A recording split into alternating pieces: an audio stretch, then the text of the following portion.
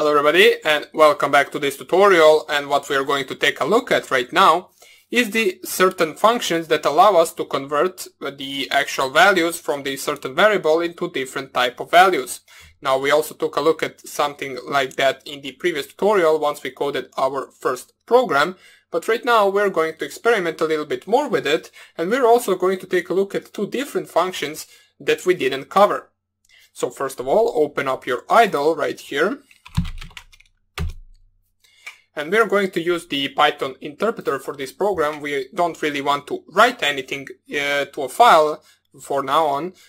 We want to take a look at these two functions first of all. So let us remind ourselves with the actual string and integer function. So first of all, let's set a variable a to be equal to 3. So simple as that. We know that the a is the name of the variable and the 3 is the value that is stored in that variable. We also know that the 3 is an integer, so the value is integer in our variable a. Let me just see if I just use this. As you can see, if you use a function called type, it will tell you what type of variable that is. As we can see, class integer. So we notice that our variable really indeed is integer. But for example, we know that the integer is an actual whole number, which means that it doesn't have a decimal value or point something behind it.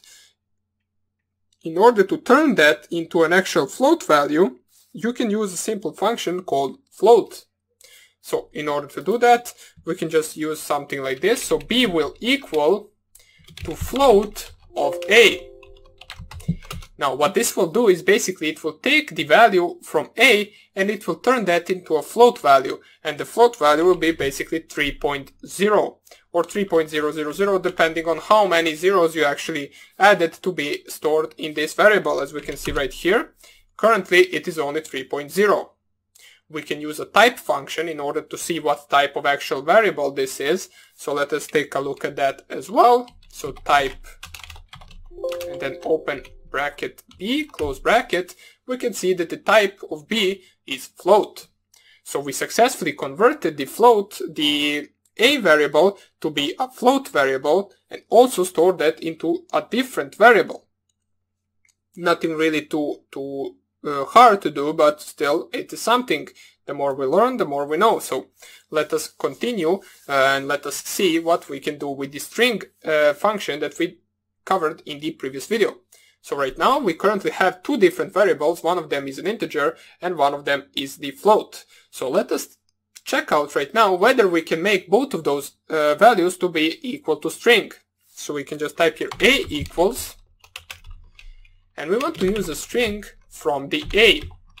That will be the first integer value as we saw right here, which is the value 3.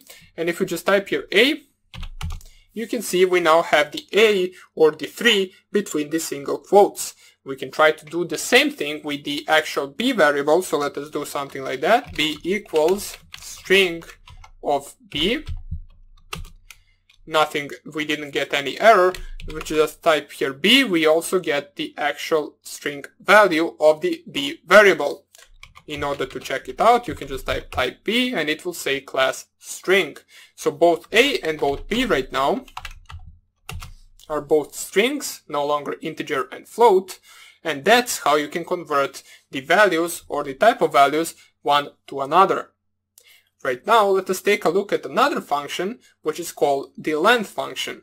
What the length function does is basically it shows you what is the length of a certain either list or something like that. So let me just show you right here. If you just type here length a, it will say it is 1. Now the reason why it is 1, first of all, we know that currently, because we changed it, the a is now a string, as we see right here. And the length of a will print out 1. Now, you might be asking, why is that? Well, basically because the length of the string that is stored in a, which is just 3, is equal to 1. There is only one character. If you just type here, for example, let's say like this, string equals hello. We know that the hello string has 5 letters, so if you just type here length of the string, you can see that we actually get the result of 5. Now this result right here is an integer value and it can be stored into a different variable. So for example, set equals length of string. Or we can use length of b right now. We know that the b is string 3.0, and if you just type here set, it is equal to 3. It is an integer value of 3.